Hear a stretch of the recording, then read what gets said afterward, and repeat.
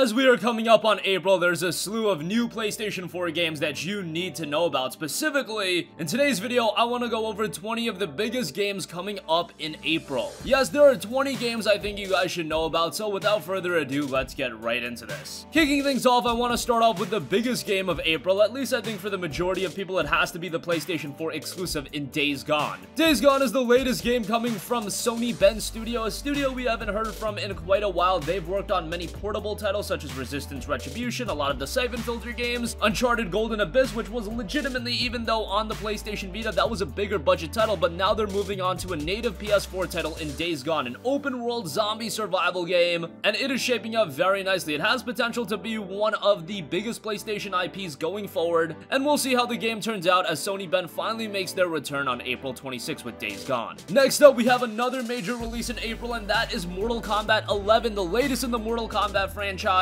And this is another game that's shaping up very nicely. I'm always a little bit hesitant on fighting games now just because they have an absurd amount of DLC, and you know, the $59.99 price point really doesn't get you the entire game. However, Mortal Kombat has been a long-running franchise that so many people have been a fan of, and an all-new custom character variations give you unprecedented control of your fighters to make them your own. A new graphics engine showcases every skull-shattering, eye-popping moment, and Mortal Kombat 11 from a visual standpoint is looking rather great. We'll see how it turns out as Mortal Kombat 11 is scheduled for a release on April 18th. We also have the sequel to one of the most iconic indie games of all time, Super Meat Boy Forever. Super Meat Boy Forever is the sequel to Super Meat Boy, and Meat Boy and Bandage Girl must run, slide, tackle, jump, punch, and kick their way through over 7,000 levels to save their daughter Nugget from Dr. Fetus. Expect your typical Super Meat Boy fare in a very challenging platformer. Super Meat Boy Forever doesn't have an exact release date, but it is scheduled to release sometime in April. Next up, we have Sword and Fairy 6. Sword and Fairy has been a long-running RPG franchise, and most of the games have notoriety in China. These games haven't been received super strongly, but Sword and Fairy 6 still looks like a rather interesting game, and I did want to give it a mention. And this is Sword and Fairy 6, so this has been a long-running series. If you can get to a 6th game, you know you gotta be doing something right. Sword and Fairy 6 drops April 2nd.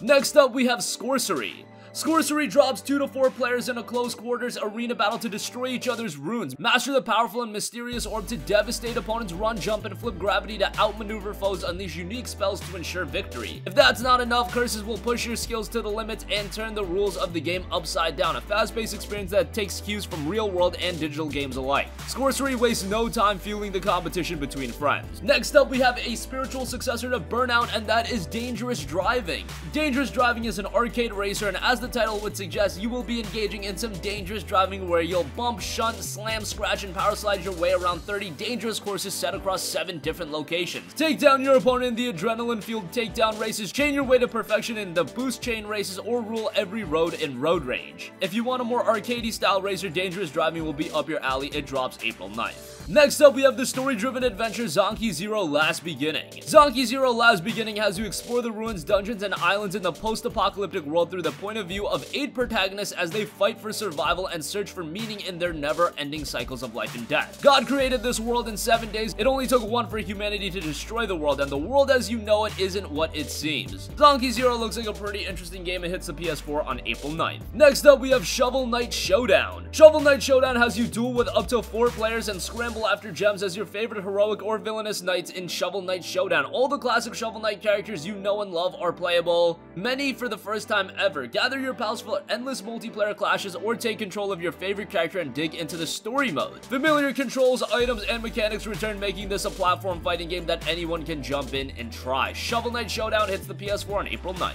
Next up, we have a remaster collection that I'm very excited for. That is the Phoenix Wright Ace Attorney Trilogy. That's coming April 9th. Phoenix Wright has been one of those Capcom franchises that isn't talked about all too often comparatively speaking to Capcom's other juggernauts. However, they have been received very well by those that played it, and now the original 3 games are coming to the PlayStation 4, and that includes Phoenix Wright Ace Attorney Justice for All, and Ace Attorney Trials and Tribulations. They're great story-driven games, and of course, visually, they're nothing to write home about as they were originally Game Boy Advance titles. But now they're coming to the PS4 with a little bit of a facelift, and it'll be priced at the very palatable $29.99, and it's coming April 9th.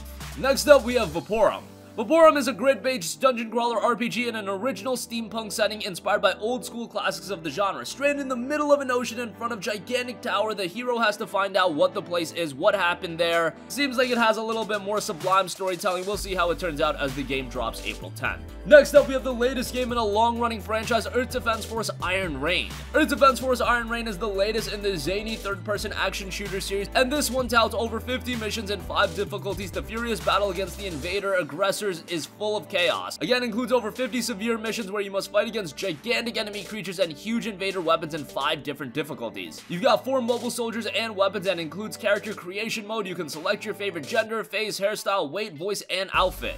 Earth Defense Force Iron Rain hits the PS4 on April 11th. Next up, we have World War Z. World War Z is another zombie game, and it unleashes hundreds of fast-moving, bloodthirsty zombies at a time for a one-of-a-kind action experience. Outlive the dead through intense 4-player co-op campaign missions around the world and battle both zombies and real human opponents in competitive team-based PvP v zombie multiplayer. That's pretty interesting as it's player versus players, and then you have zombies as well in there, so that might make for a pretty interesting experience. There will also be cooperative play with up to 3 friends using 6 distinct classes and an arsenal of deadly weapons. World War Z hits the PS4 on April 16th. Next up, we have Ghost Giant. Ghost Giant is a brand new VR title, and it's touted as a heartfelt puzzle story in VR about trying to keep life together with a little help from a very big friend. Experience a new puzzle adventure from the studio behind Fee and Flipping Death. In Ghost Giant, you are the protector of the lonely boy Lewis. Invisible to everyone but him, you explore his world and use your size to help him and help the citizens of Sandcourt. Ghost Giant looks to be a pretty charming VR title. It drops April 16th. Next up, we have World of Warships Legends. This is a game that's been out on PC for quite a while, and it's been received very well over there. It's a massively multiplayer online naval action game coming to the PS4. You'll fight in thrilling battles, command legendary warships, and enjoy console-exclusive content and features. Again, game's already been received pretty well, so cool to see it make the transition to the PS4. World of Warships Legends hits April 16th. Next up, we have a story-driven game that I'm very excited for, and it's Our World Is Ended. Our World Is Ended is touted as a new masterpiece of narrative visual novel storytelling. You follow Judgment 7, a team of eccentric developers working on their latest game in augmented reality. On a summer's day, their AR headset let them catch a glimpse of Tokyo in ruins. Could it really be the end of the world? Again, it follows a team of young developers working on this brand new engine called the World Program. When wearing an augmented reality headset, this revolutionary program changes the landscape in real time. I love the art style. Looks like it has a more zany Japanese look to it, so it might be off-putting to some people, but Our World Is Ending does have potential to be really great. It drops April 18th. Next up, we have God's Trigger. God's Trigger has you slay enemies with speed and precision in an over-the-top show of blood and explosions. Play solo or with others, make split-second decisions, dodge bullets, and use weapons and abilities to inflict violence in the most graphic way possible. This is a cooperative top-down game, and it'll definitely remind you a lot of Hotline Miami. The game will have you play as an angel and demon, and they team up to kill their way into heaven and stop the apocalypse. Bullets will fly and blood will be shed. You can play the game solo, but I think this is a game that'll really be accentuated by its cooperative play. Again, God's Trigger drops April 18th. Next up, we have Aggelos. Aggelos has you step through time and discover a mesmerizing new action RPG that looks like it was plucked straight out of the 16-bit era. It also touts that it will play like a modern-day experience. It's inspired by non-linear Japanese retro adventures such as Wonder Boy and Monster World, which is great. I love that game, and that's a pretty great comparison point. The art style is terrific, again, especially if you're into those old-school games, and it touts that it's the perfect combination of retro style and modern-day game design. Aggelos will be hitting the PS4 on April 25th. Next up, we have Fade to Silence. Fade to Silence is a single-player and co-op survival adventure set in a post-apocalyptic world that is frozen in an eternal winter. Snow and ice have shaped a merciless landscape, nature is corrupted, monstrous creature out of an eldritch horror dream roam the frozen wasteland. As the player, you take the role of Ash, a natural but tormented leader. In that role, you explore a post-apocalyptic frozen wasteland to gather the resources necessary to establish a refuge for survival. Fade to Silence has already been released on PC in early access. It hasn't been received all too strongly, but hopefully it can make a solid transition to the PS4. It drops April 30th.